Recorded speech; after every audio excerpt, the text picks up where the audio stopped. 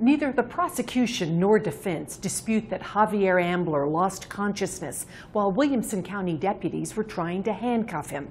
But today's opening statements painted very different pictures of how a traffic stop escalated to a high-speed chase and then Ambler's death.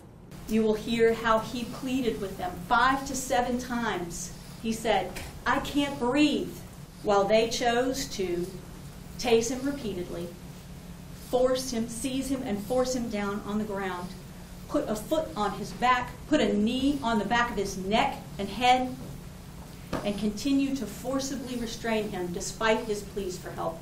Prosecutor Holly Taylor told the jury during opening statements that Ambler weighed 400 pounds. He also suffered from congestive heart failure, hypertension, and sleep apnea. That despite his pre-existing conditions and his toxicology,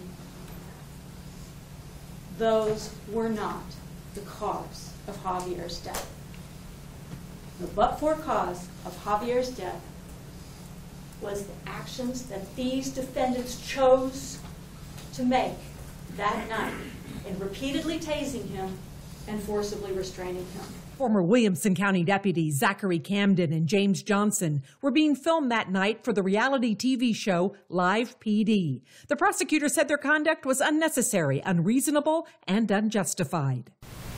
Javier's tragic death could have been avoided if these two defendants had acted reasonably and prudently instead of playing to the Live PD cameras. Defense attorney Kevin Irvin countered that Ambler never would have gotten the attention of deputies if he had dimmed his headlights.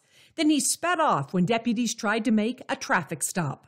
All Mr. Ambler had to do was pull over, just like all of you said that you would do if an officer is attempting to pull you over. Mr. Ambler did it. He floored it. For 22 minutes and 31 seconds, he floored it. The chase that started in Round Rock and ended in Austin reached speeds of over 100 miles per hour. Blowing right through intersections, not letting up, flooring it through red lights. The two deputies tased Ambler several times during the arrest, but the defense says his medical conditions are what killed him.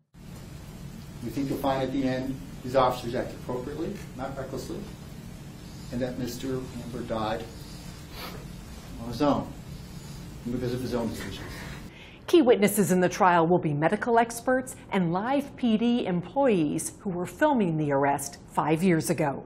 Betty Cross, CBS Austin News. Thank you for watching. Please hit the subscribe button and get the latest news by downloading the CBS Austin News app.